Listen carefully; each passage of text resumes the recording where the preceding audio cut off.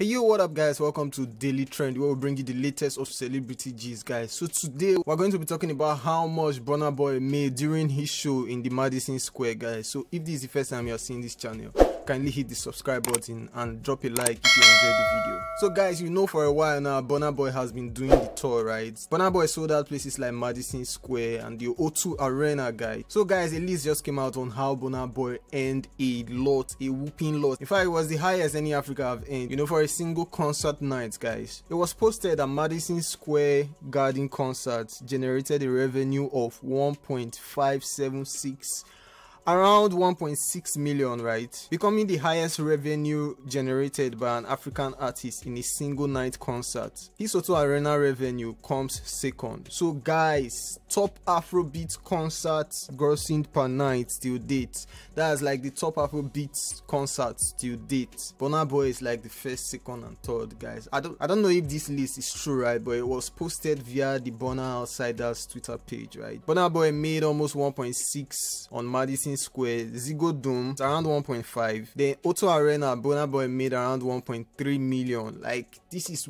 some whooping sum guys. Burna Boy is making a whole lot from this career. So that was why I came out previously and said he's the highest earner of all the African musical artists guys. So what do you think? Do you think this actually makes him the highest earner? I don't know. I'm being skeptical of this list, you know, because we've had the likes of Davido and Whiskey. In fact, Whiskey sold out the O2 Arena for 3 nights straight. But I don't know how much he charged, and I was not able to calculate and compare. So guys, tell me what you think about this. Do you really think Burna Boy is actually the highest paid African artist guys? Drop your comments on the comment section, and thanks guys. Always hit the subscribe button and like. Peace.